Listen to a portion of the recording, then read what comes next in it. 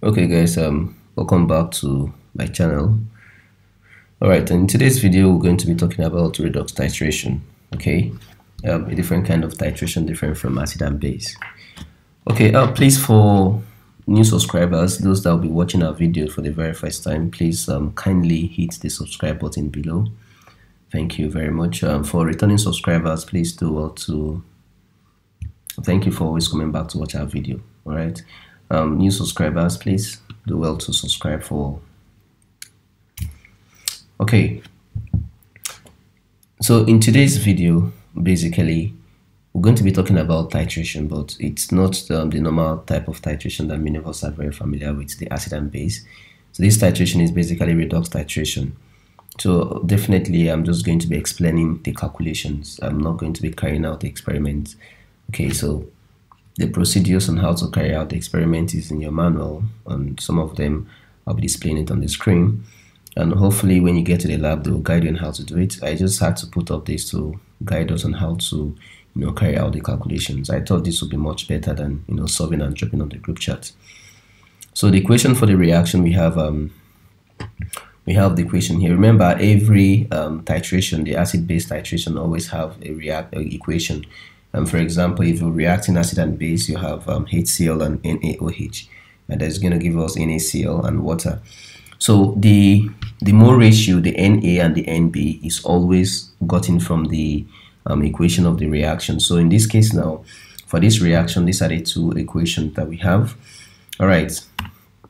Now this titration table, basically every titration, if you look at this, you can see the empty titration table here.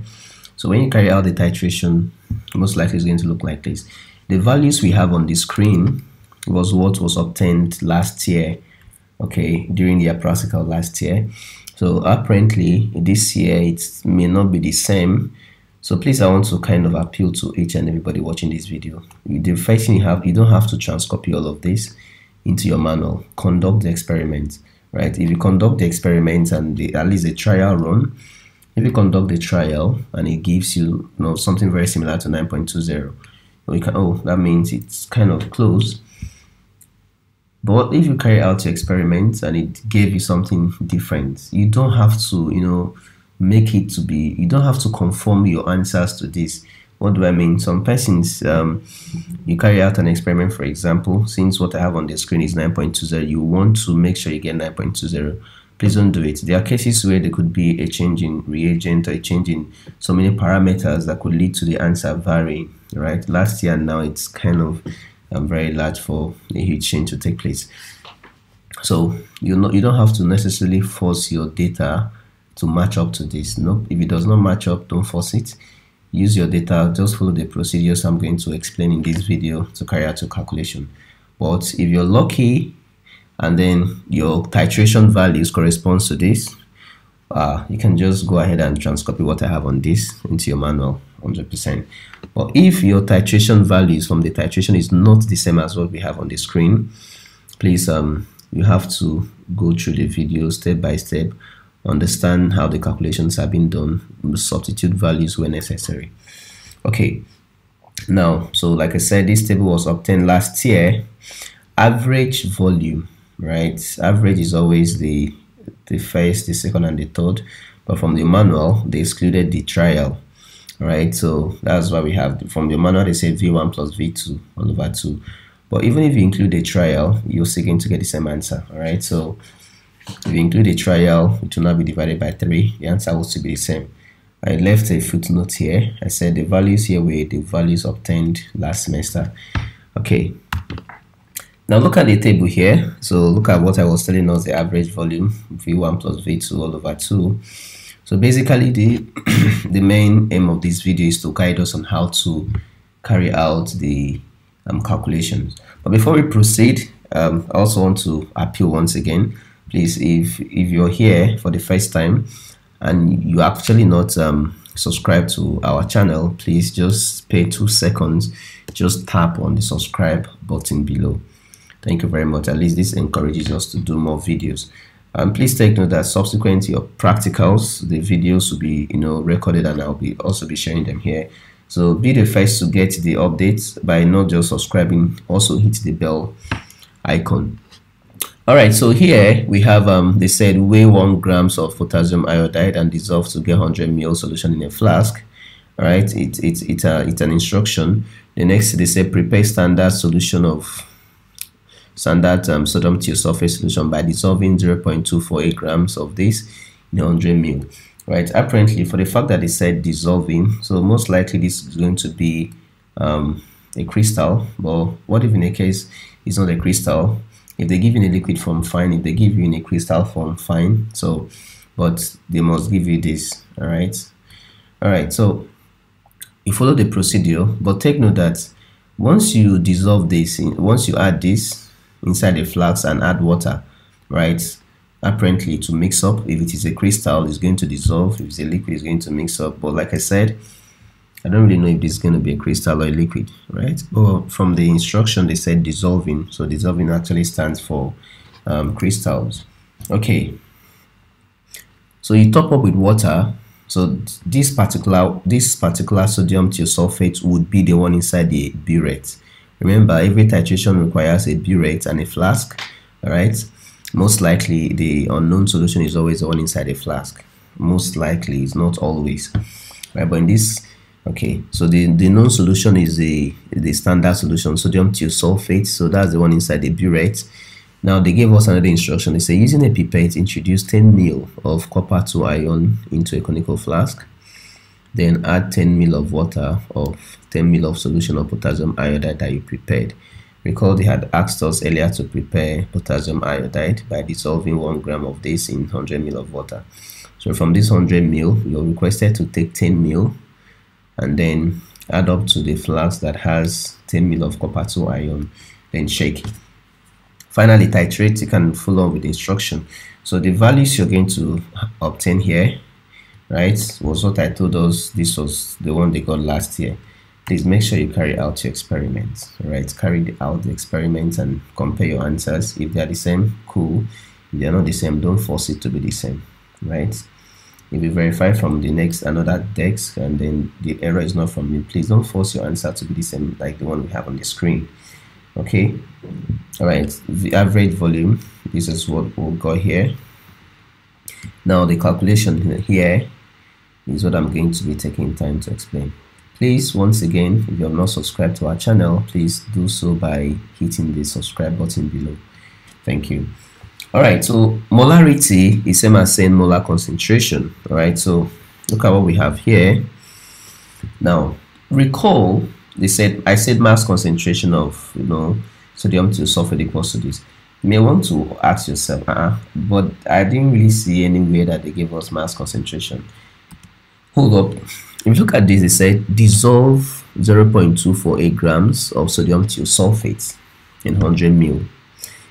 If you dissolve this inside 100 ml, you have created a mass concentration. That means 0.248 grams per 100 ml. Okay.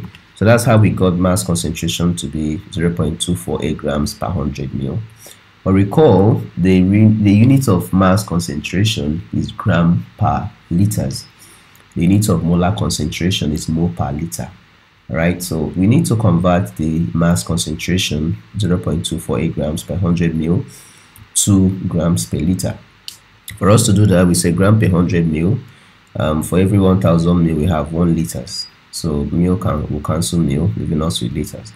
So we multiply by 1000, we got 2.48 grams per liters. So mass concentration of sodium thiosulfate is equal to this. All right, so the formula we're going to be making use of to get the molarity of this is mass concentration all over molar mass.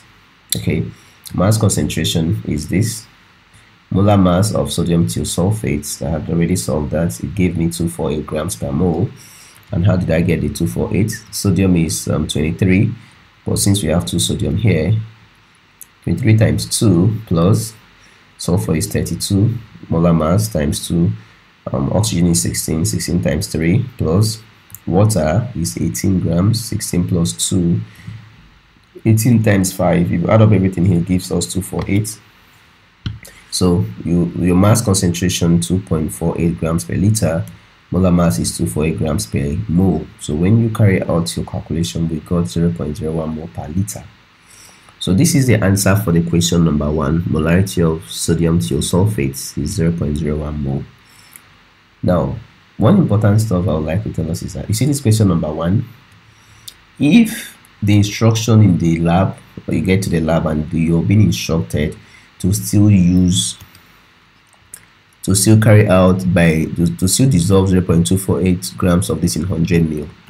If that instruction still remains the same, if you were not asked to change this value, maybe you're asked to take a mass different from this, if you took 0.248 of this inside 100 ml, this calculation is correct. You can transcopy this particular one inside your manual, right?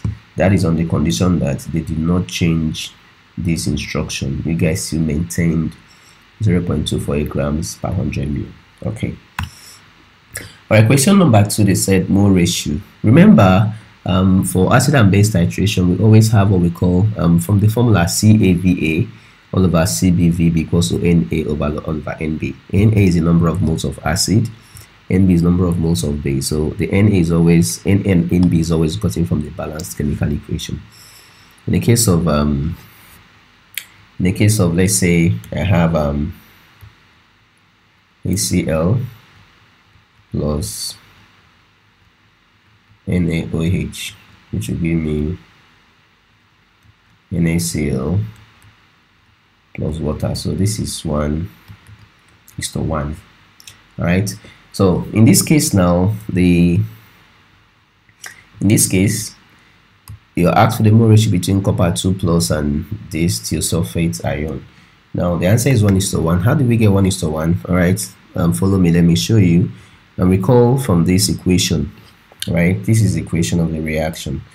Our copper here is 2 plus, and our thiosulfate is still is 2 molecules of this. So this cancels this, so this gives me 1:1. All right. So this is 2 moles, this is 2 moles, 2 cancels itself, 1:1. So that's how we got 1:1 here. Okay, so now we've gotten how we got 1:1 here. All right, so let's proceed. Question number 3. They said determine the molarity of copper 2 ion in solution analyzed. Okay. Now, before I proceed, since the compound here is lengthy, I decided to assign this guy 1 and this other one 2. The reason is just to make it very easy for me to calculate this without stress. So sodium thiosulfate ion, I represented it as 1. Copper 2 ion, I represented it as, sorry, sodium thiosulfate solution, not ion. I represented this guy as 1, and copper 2 ion, I represented it as 2. So that anywhere you see mass 1, V1, we are talking about, sorry, not mass, anywhere you see molarity 1, M1, this is molarity of sodium thiosulfate, because thiosulfate, we assigned it a value of 1. Anywhere you see V1, it is volume of this thiosulfate solution. Anywhere you see M2, this molarity of copper 2 ion. Anywhere you see V2, this volume of copper 2 ion. So M1, I say molarity of this. Now, the answer we got from the question number 1, remember question number 1, they asked us to solve for molarity of sodium thiosulfate. So this answer now, the answer we are going to get from this number 1 here is what we are going to have here. This is what we have here as molarity of this. I haven't stated it here, obtained from equation 1 calculation. Volume of thiosulfate solution is 9.20.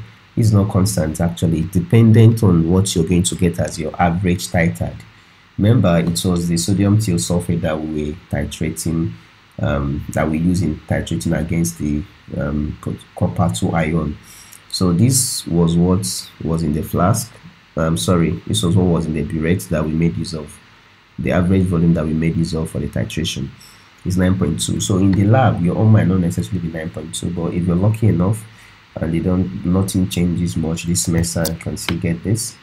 So this 9.2 is what we placed here, obtained as average titred.